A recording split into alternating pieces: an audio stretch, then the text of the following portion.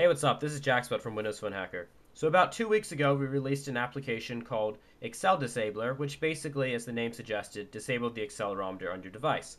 It was a bit quirky, though. It required an interop unlocked device. Uh, it required you to reboot your phone, etc. And so there were a lot of limitations to it, and it just didn't work as well as we would have hoped.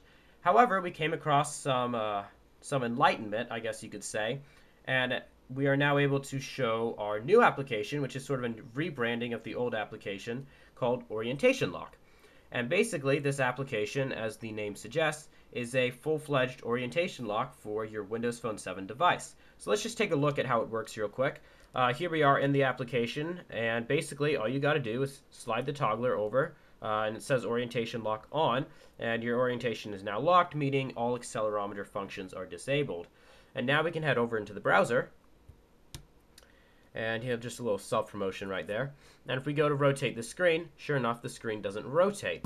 Now if we hop over into the application again, all we got to do is slide it back over. The orientation lock is now off.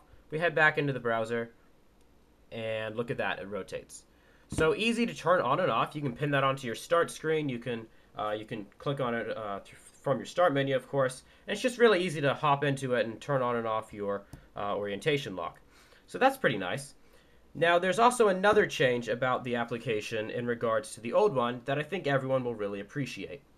So Orientation Lock, unlike the previous application, has a lot less restrictions and, from what we can tell, is device independent. So here we have a Nokia Lumia 800, and I'll slide it over, turn on the Orientation Lock, jump over into the browser right here, and as you can see, the screen does not rotate.